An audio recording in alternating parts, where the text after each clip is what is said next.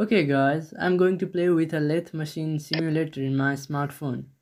This simulator is very impressive because it is really compact and it contains almost all the component controls as in real machine. So yeah, I'll not go through everything, I'll simply do machining with a workpiece.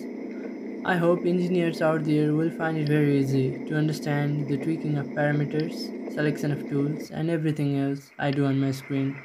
If you find anything difficult to understand, please comment down below. I will be happy to reply you guys as soon as possible. I am certain that you'll find this video very helpful and entertaining as well, as this simulator is very impressive.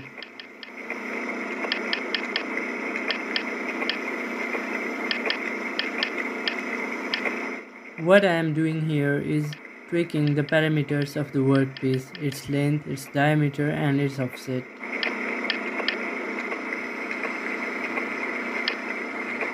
This menu helps me decide the diameter of the drill that I am going to use to create hole in my workpiece.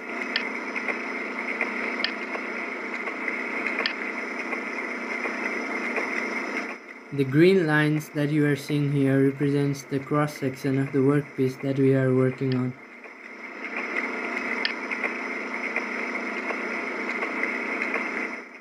Here you can find a lot of tools for turning, making grooves and facing, but since we are using lite version, not all the tools are available for us. One of the limitations of this application is that you cannot turn, pan and zoom the machine at the same time. You have to do it separately.